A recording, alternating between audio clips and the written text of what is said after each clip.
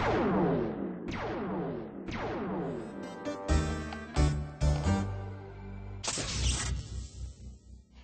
everybody! Hi, and welcome to the second episode of So That's How It Works. People use language to speak and write. This makes it the most important means of communication with other people. Communication is a complex process and an important part of our daily life. To express their thoughts and feelings, people use words, phrases, and sentences. Sometimes they even use sounds and gestures. When we speak or write, we use language to perform a number of functions. We can greet, clarify, deny, express sympathy, and so on. In other words, what we say or write usually has an intended meaning. The forms or the words that we use to perform these functions can be in statements, questions, imperatives, or even exclamations. The forms or the words that we choose to perform a particular function will depend on the situation that we are in. So, there we have it then, forms and functions.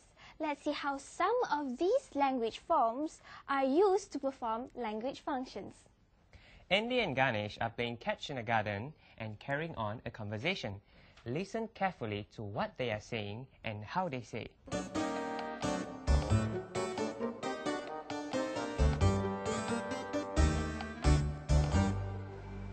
So we'll be meeting at the library tomorrow at 10 a.m., right? Yes, that's right. 10 in the morning. But I have to be back by 1 p.m. I beg your pardon? Oh, I said that I have to be back by 1 p.m. Why do you have to be home so early? Well, I've won an essay writing. Oh, I'm sorry. Could you say that again, please? Well, I said that I've won an essay writing competition and I have to get and claim my prize. Oh, that's great. Congratulations. Thank you. Would you like to come along with me? Oh, I'm sorry. I can't. I promised my father that I would help him paint the fence tomorrow afternoon. Oh, well, I'll call you when I get back, okay?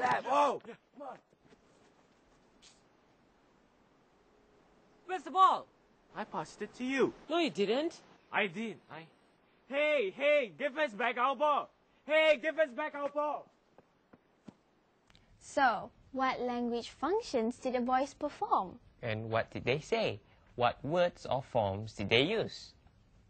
Do you remember Ganesh's reply when Andy asked him about their meeting at the library the next morning? No? Let me refresh your memory. So we'll be meeting at the library tomorrow at 10 a.m., right? Yes, that's right. 10 in the morning.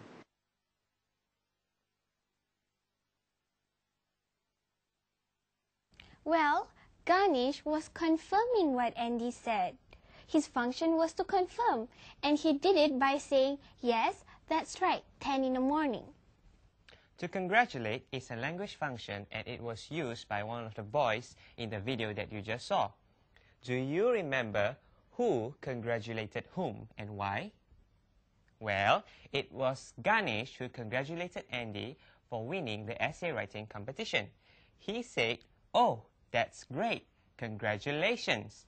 He used it in the form of an exclamation to perform the function of congratulating.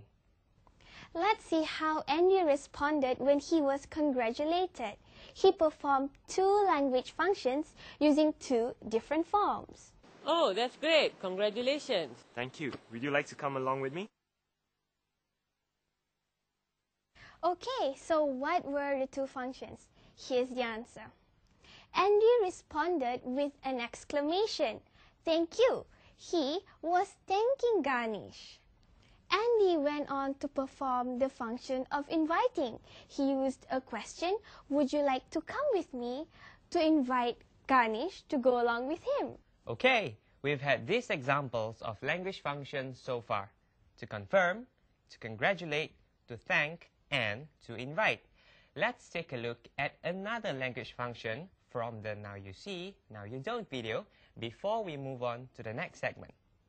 Well, when Andy passed the ball to Ganesh for the last time, poof, it disappeared. This is what they said to each other. Where's the ball? I passed it to you. No, you didn't. So Jason, what was Ganesh trying to do when he said, "No, you didn't"? Well, he denied receiving the ball from Andy. His function was to deny, and he did it using the form of a statement. Don't go away. We'll be right back with the next segment.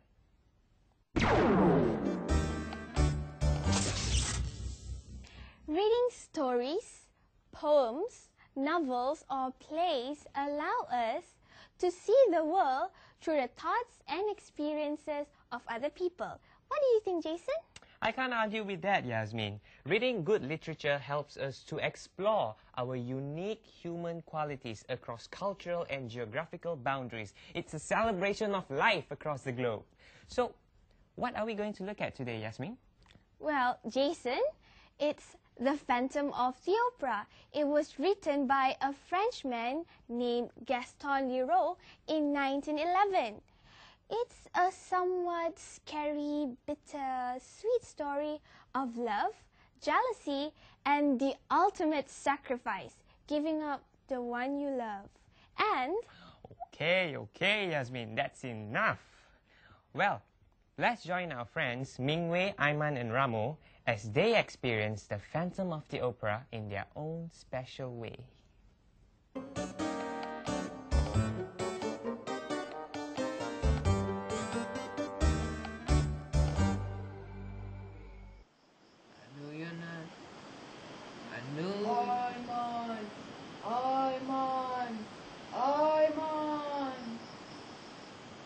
I know you got the power to make me weak inside.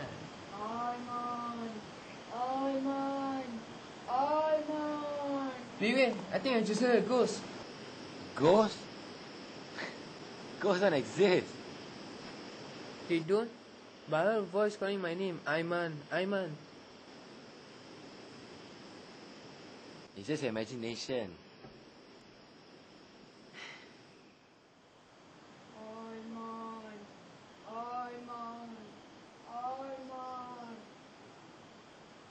Now do you believe me? I told you it was a ghost.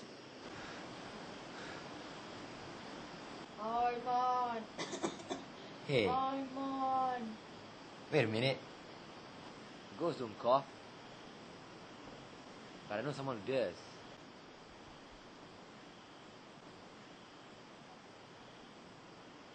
Aduh ya Mama. Here's a ghost. Oh, Ramu, that's horrible of you.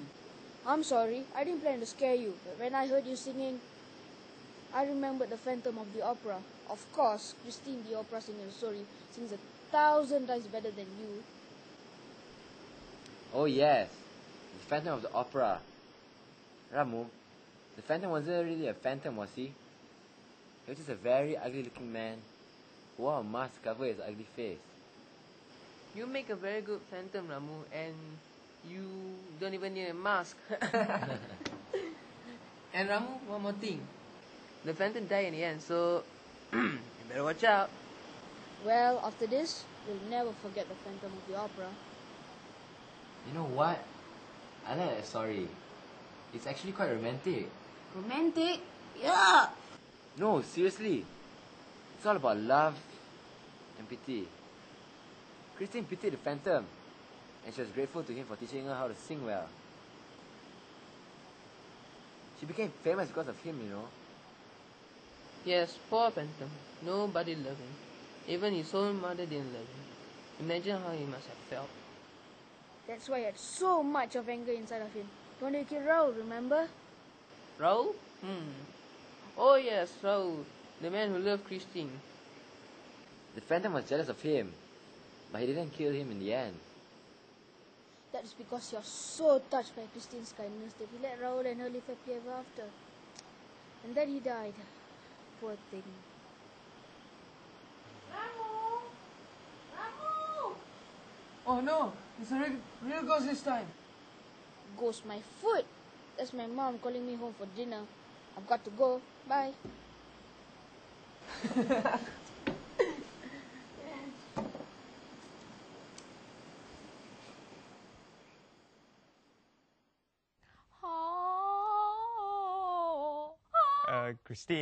Yasmin, One scary experience today is enough for me. Well, okay, Jason, I'll practice later. Well, you have just watched our friends engage in a conversation about the Phantom of the Opera. If you haven't read the novel, we would advise you to get it and read it today. Yes, I promise you that you will surely enjoy it. But a word of advice, do not read it in a dark, lonely place. And certainly not in an opera house. Just kidding! Jason, which character from the story do you like best? Well, I like Eric. I know he was scary and cruel and all that, but it was so touching in the end when he gave Christine the freedom to marry Raoul, the man that she loved. What a gentleman. And Yasmin, who's your favorite character? Christine.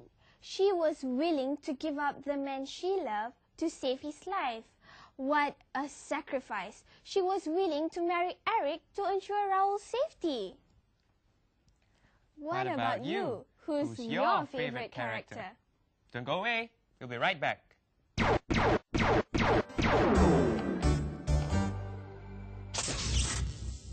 Welcome back to Oops, our third segment on So That's How It Works. Oops is about the common mistake in the English language, something that all of us are guilty of.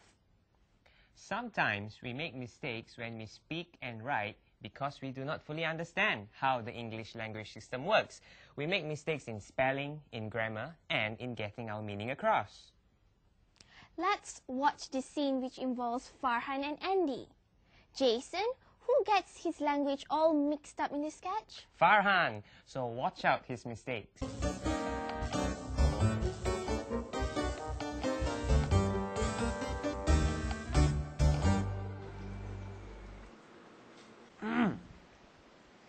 This is so good. Oh, really? Try this one. Why? Is it more better than this? Maybe just one. Thank you.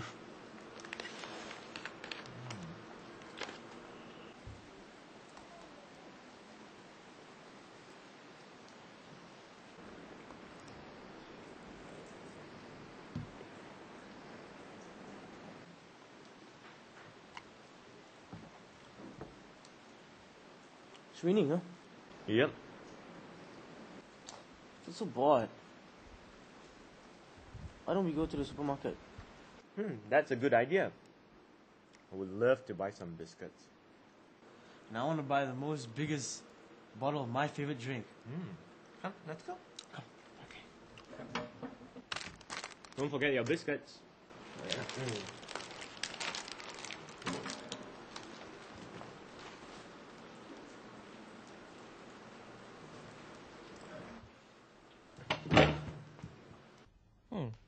How many mistakes did poor Farhan make, Yasmin?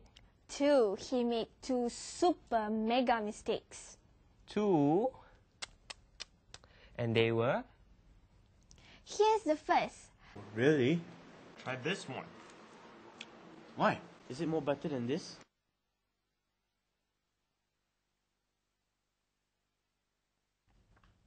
Better is an adjective. We use it to compare nouns. It is actually the comparative of the word good. Good, better, best. So since it's already in the comparative form, we do not need to use the word more. We just say better, not more better. Okay? So this is what Farhan should have said. Why? Is it better than this?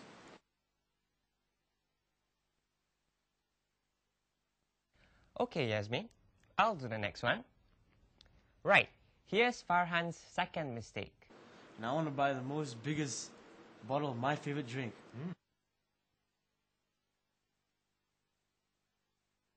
Farhan used the word most incorrectly.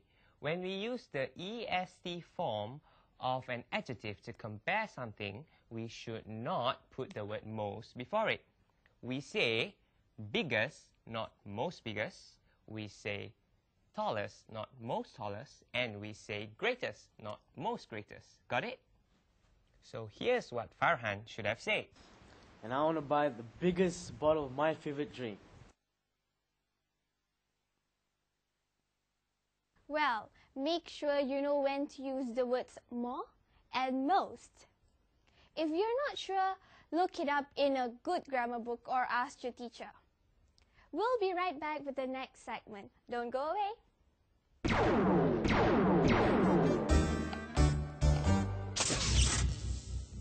Okay, here we are in the final segment. Let's hear it in song.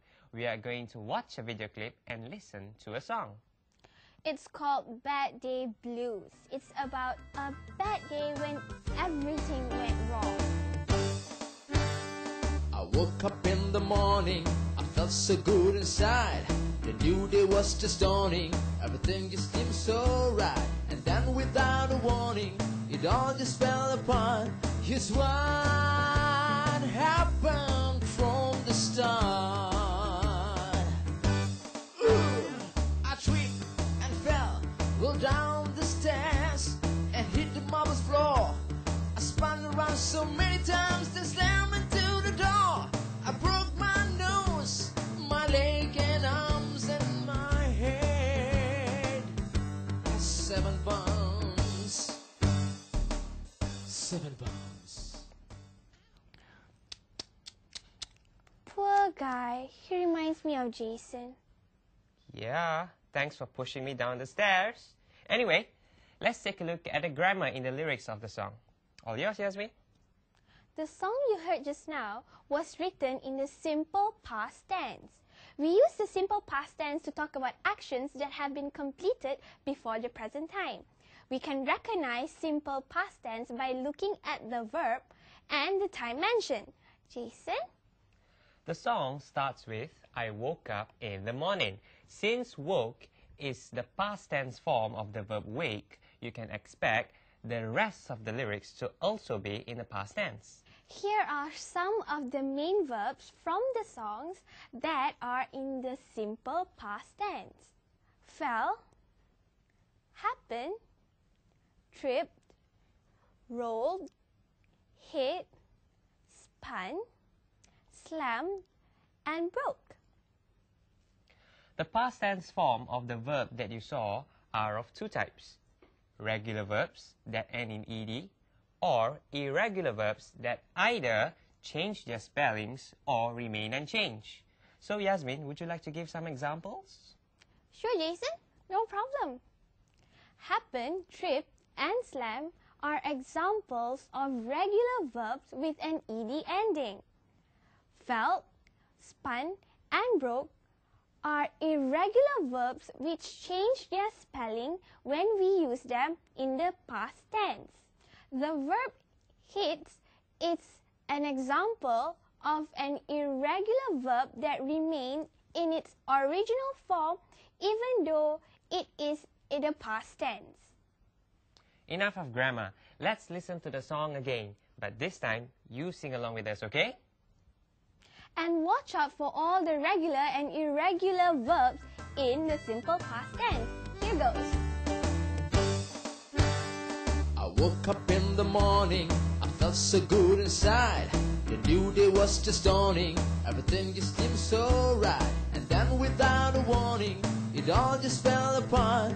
Here's what happened from the start. I tripped and fell, rolled down the stairs and hit the marble floor. I spun around so many times, then slammed into the door. I broke my nose, my leg and arms and my head. 7 bones. Well, we have come to the end of the second series of So That's How It Works. We hope that you had fun learning grammar with us. So, put your grammar into gear and we'll see you again on So That's How It Works. Bye!